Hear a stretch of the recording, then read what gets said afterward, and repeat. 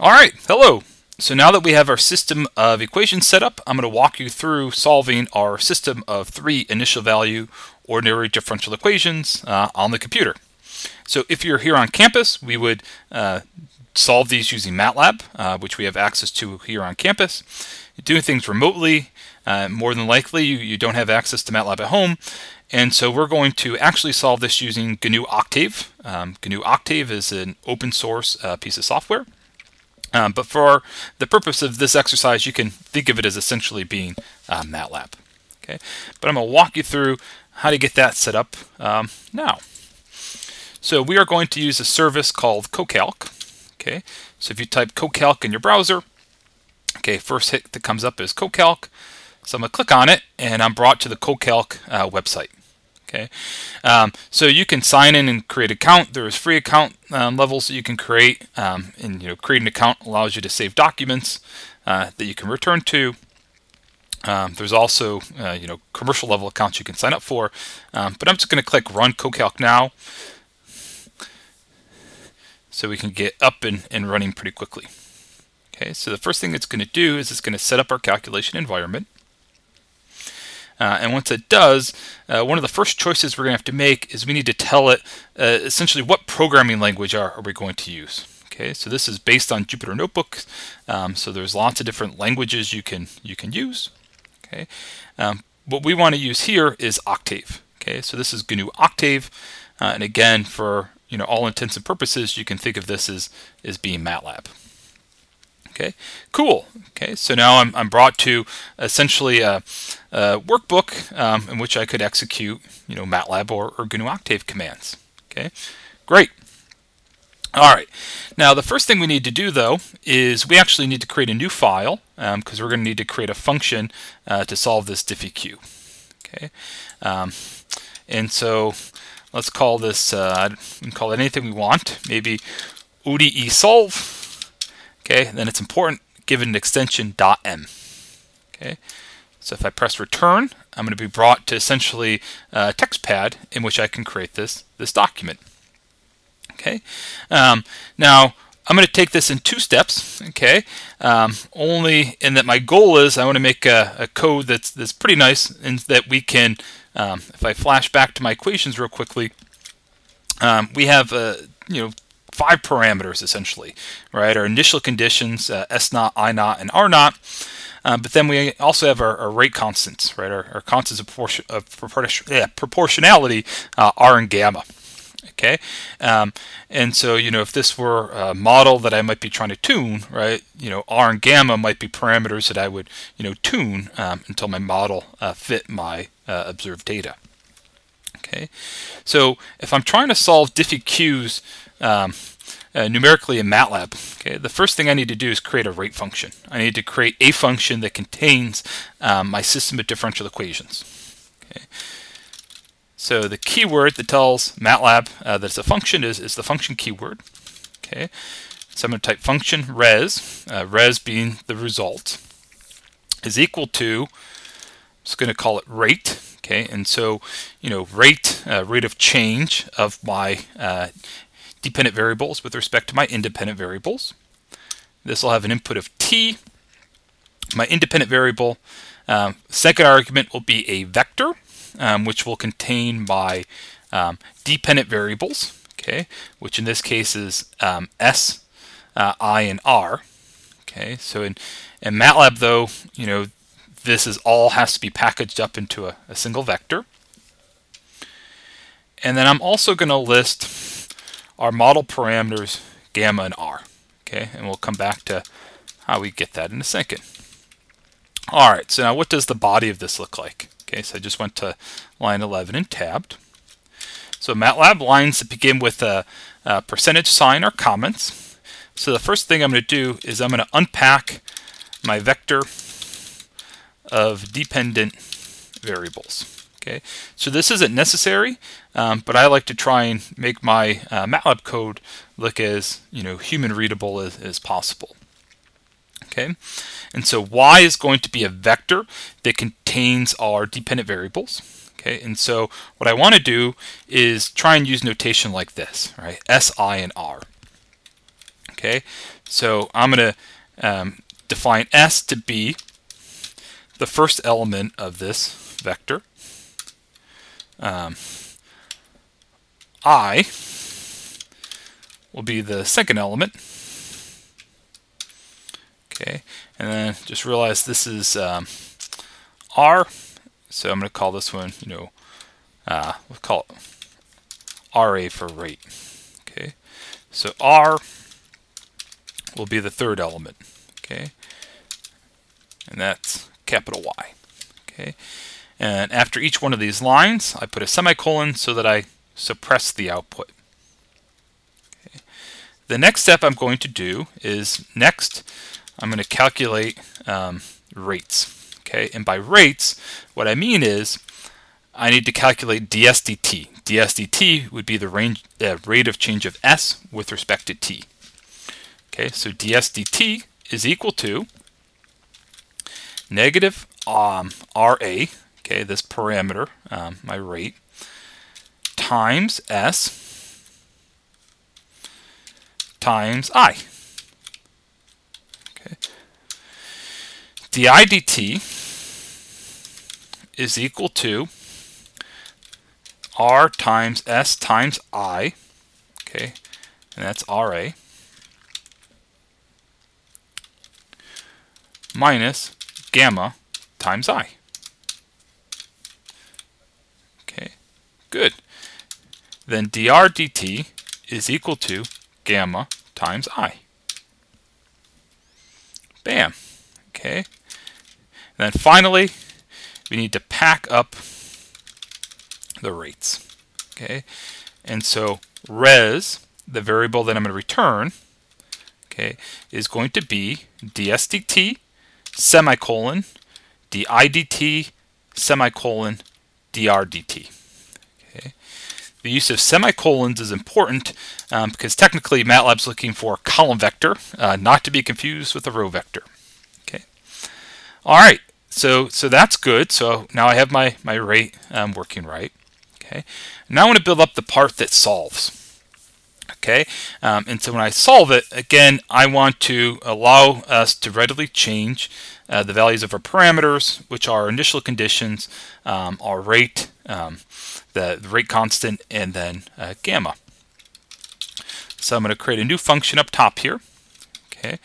And I'll do res equals 2. And then I call this function ODE solve. Okay. ODE underscore solve. Okay.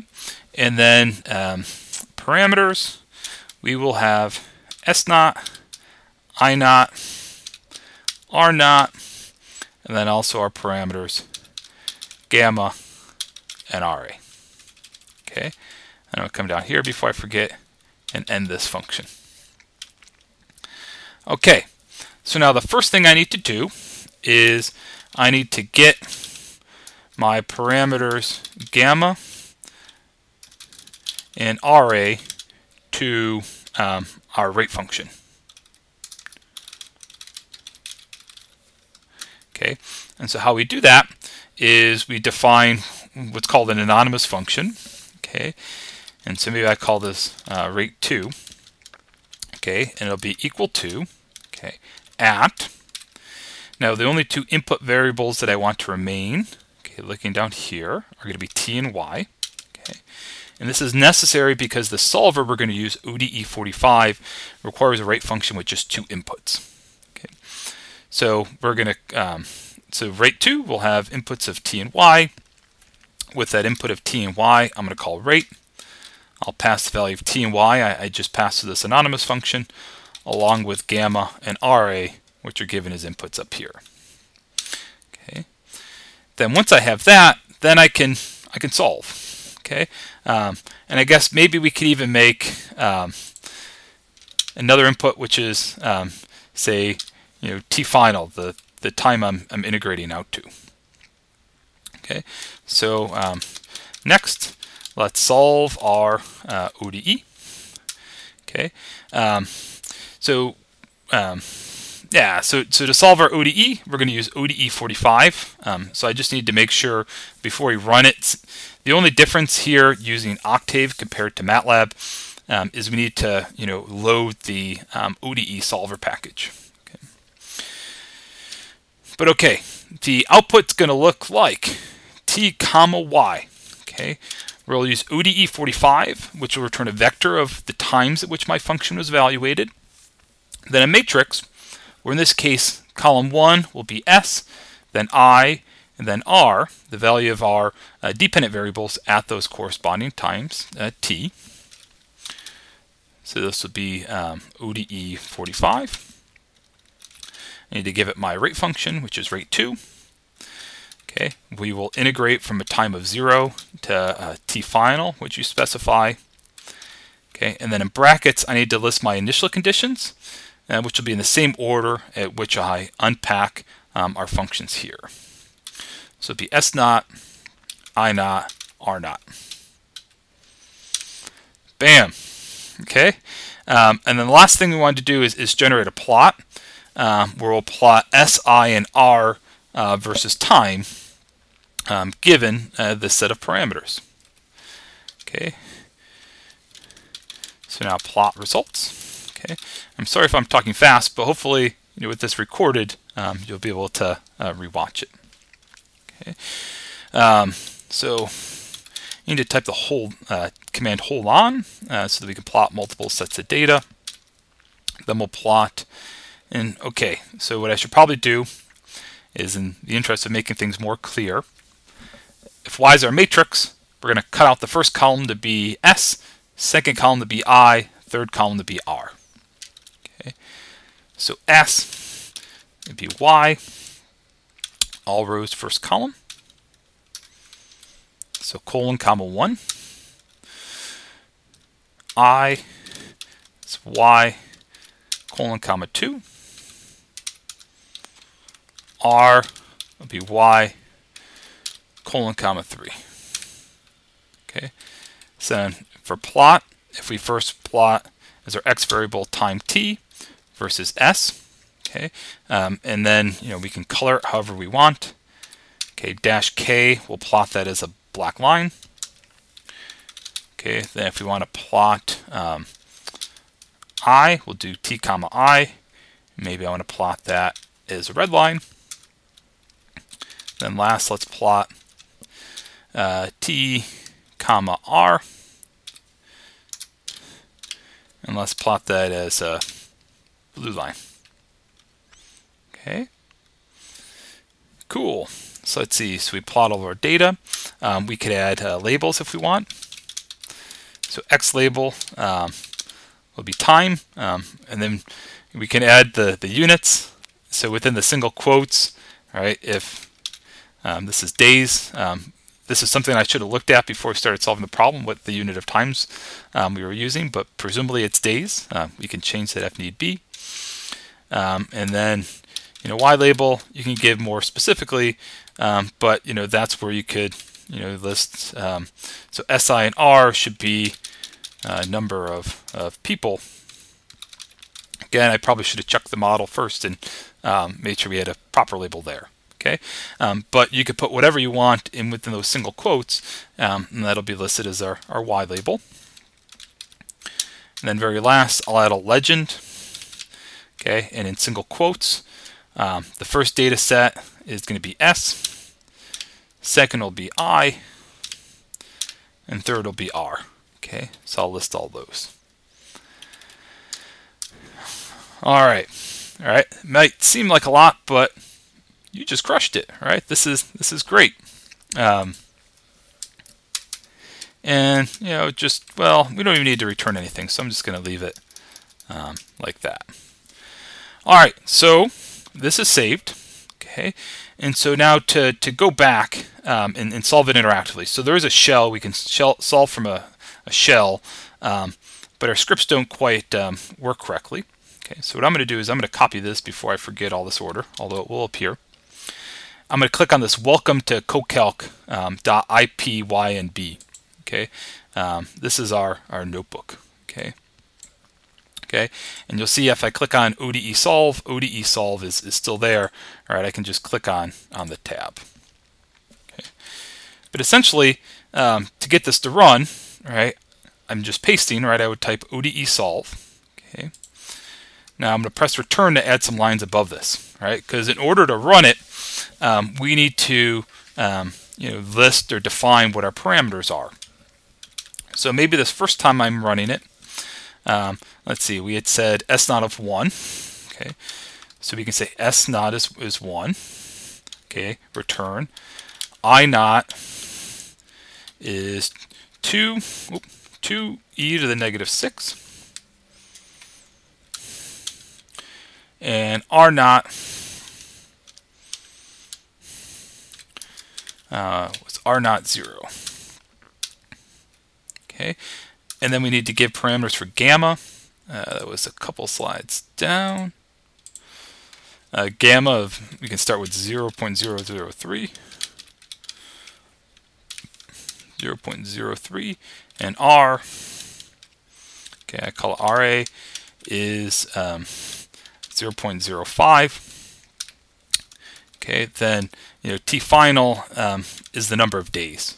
Okay, so maybe let's call it 360. Let's call it 1 year and see what it looks like.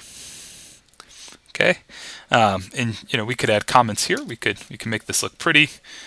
You could say time in days. All right, and we could add comments throughout, but maybe we'll just leave it at that.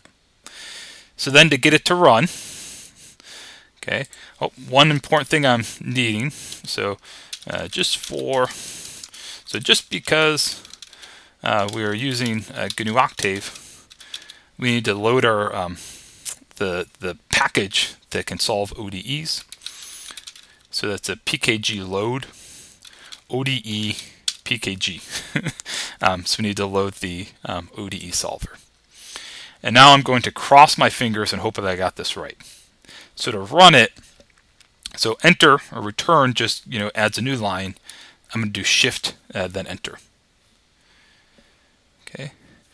All right, and so it works. It's just something that looks off with my plots. All right. So question is, let's see if maybe that I value should actually be something like 2. Yeah, so if I change I naught to 2, okay, so I think it's just not displaying correctly here because I admittedly don't have a copy of Word or PowerPoint, but if I use something like 2 instead of 2e to the negative 6, right, it solves and I get this beautiful plot. So here's our recovered. Okay, so I think maybe that needs to be instead of 2, maybe let's do 2e to the positive 6. Okay, so if I do e to the positive 6, then go back to the bottom and press shift return. So it's really working on the calculation. Okay, maybe I shouldn't have had it work so hard. Okay, if you have to go too crazy, we could always click halt. Well, let's get. No, I don't want to close the file. Come on. So let's. Okay, if I just keep it at 2 again. 2 was solvable.